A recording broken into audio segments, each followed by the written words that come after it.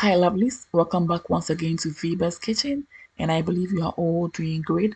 Today I'm back and I want to share with you how to make this simple and super duper gari and beans recipe, and I hope you like it. Please stay tuned as always to the end and be inspired. Without further ado lovelies, let's dive right into the video. Into the saucepan, I'm adding my black-eyed beans. You can use any beans of your choice, but the most common beans that we use in Ghana is the black-eyed beans. Next, I'll proceed to wash them nicely, add some water, and then set them aside for about 2 hours. If possible, do this overnight, okay? And it's going to help soften the beans, even double or triple them up, okay? And this will help reduce cooking hours as well. 2 hours later, I'm adding my salted fish. Next, my prawns powder for flavor. Next, I'm going ahead to add my homemade all-purpose seasoning. Okay, and next I'm adding my bay leaf. And finally, I'm adding my shrimp tablet.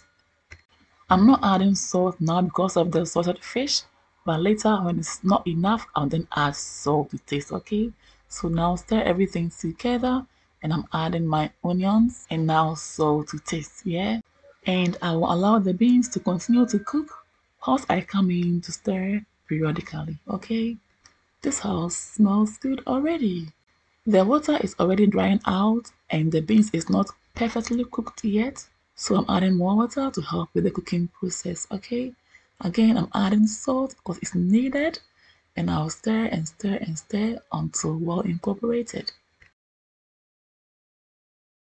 If you want the beans to cook faster, you can add your baking soda and that is going to be as quick as possible. About 40 minutes later, our beans is getting ready. I'm adding butter for more flavor. You can as well add any cooking oil of your choice or just opt this part out, okay? But adding the butter to the beans to allow it to melt through it is a game changer and I love that. From all indications, our beans is so ready, so I'll set it aside. However, if you want the beans mushy, then go ahead and cook some more and you'll be good to go. Next, in a frying pan, I'm adding my zomi palm oil. You can use any palm oil of your choice. But as Ghanaians, we all know that zomi palm oil always takes our gobe or gari and beans, our stews, and our sauces to the next level. However, if your palm oil is not great enough, you can always make it delicious by adding such ingredients: onions, bay leaf, prawns powder, and pepper sauce to make it great. You can choose to add any seasonings or flavors of your choice, okay? So now I will let them fry to release their flavors together for about 3 minutes. And lovely 3 minutes later, our extremely delicious zomi palm oil is ready. And having that black thing under the palm oil is one of the qualities of zomi palm oil. And I assume we all know that. So lovelies, we are all done and I'm serving myself. My beans is not all that mushy but very very tender. Now I'm adding my gari and a video of how to make your own gari at home is playing on my channel. So I'll leave a link for you all to check it out, okay? Next I'm adding my zomi palm oil, which I'm so blown away with the outcome. Next I'm adding my akekro or spiced plantain fritters, which I'll bring the video to you very soon on this channel. So stick and stay and be inspired with my amazing recipes. Lovelies, if it's your first time ever seeing my video, hey, you are warmly welcome.